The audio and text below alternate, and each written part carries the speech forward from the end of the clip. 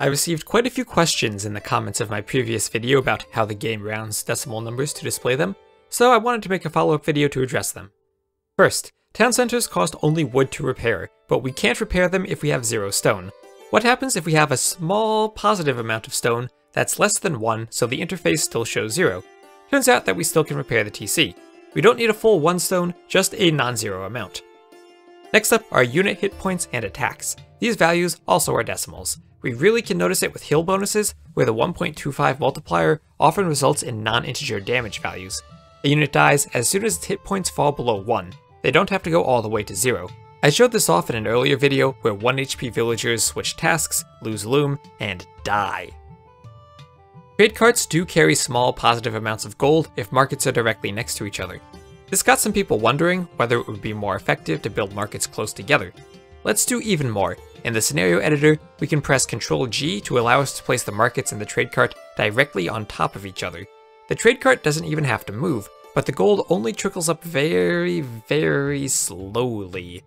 We can compare this value to a single trade cart running between distant markets. The long trade route is much more efficient. Even if the trade cart running between the distant markets doesn't have the caravan technology to increase its speed, it still is more efficient than is standing on top of the markets. Also, caravan does not affect the rate at which gold is generated when trade carts do not have to move. Next, resource piles seem to round the same way as do villagers. I switched quickly back and forth between this gold mine and a villager, and the amount of resource present in the mine always is consistent with the amount carried by the villager in the villager interface. We even can see that the mine has 0 resources remaining right before it disappears. You may have noticed this with sheep or boars decaying underneath the TC. We still can collect a tiny amount of food before the animal is depleted completely. Now, I did ask the Capture Age team to read and examine carefully the decimal values of these resource piles, and there do appear to be some very slight discrepancies between the amount of resource taken by the villager and the amount removed from the resource pile.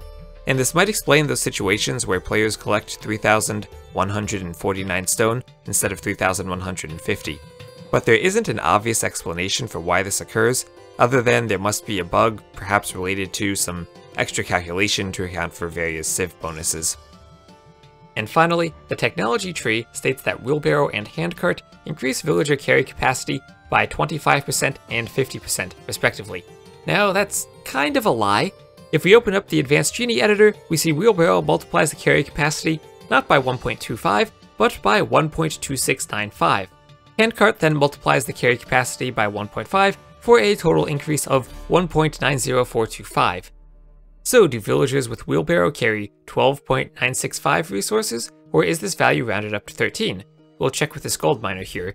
In one trip with Wheelbarrow, the interface reads 13 gold carried by the villager, the gold mine goes from 800 gold to 787 gold, and the interface reads 13 gold after it's deposited.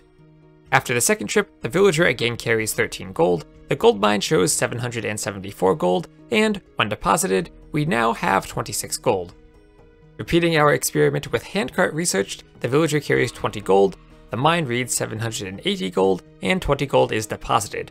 For the second trip, again 20 gold is carried, 760 gold remains on the mine, and a total of 40 gold has been deposited.